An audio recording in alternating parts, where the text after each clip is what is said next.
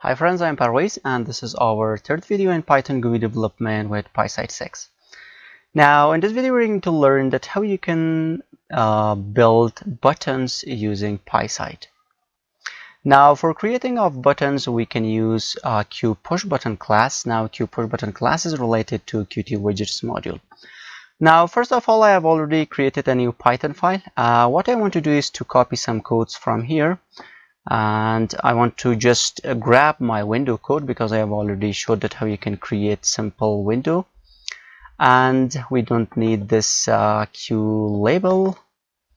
Also we can just copy this class window that extends from QWidget class, and we can change this to QPushButton. Also we are going to just copy these line of codes from here, and I can just add this in here, and I can just make this, for example, sys.argv. Now if I run this, we don't need this for right now. We don't need this QFont and also QPexMap. And if I run this, you'll see that I have a simple window in here.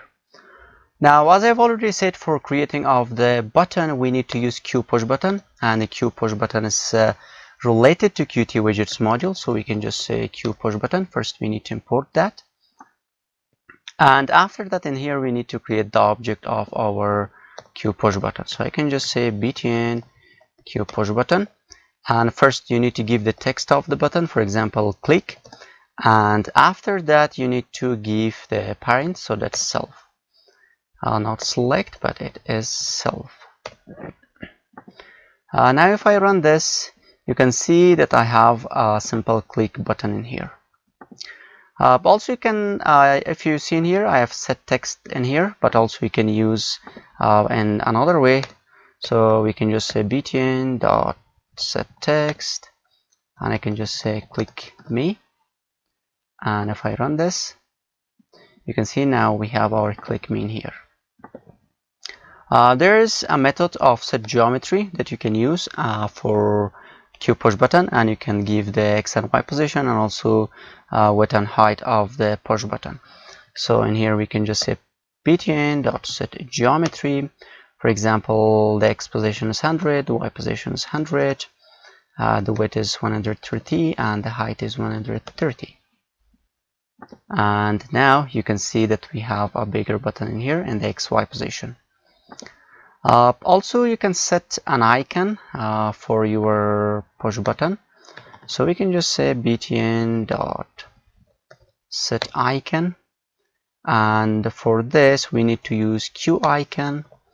And I have an icon folder, and also I have qt.png.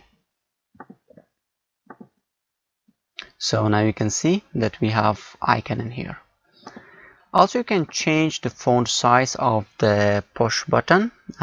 We can just say btn dot set font. Now set font expects QFont. For that we need to import QFont, and that's related to Qt GUI module. So we can just say QFont class, and in here now we can say QFont, and you need to give the type of the font or the family of the font, and also you need to give the size of the font, for example like this. And if I run this, and now you can see that we have a bigger font. Also you can change the icon size.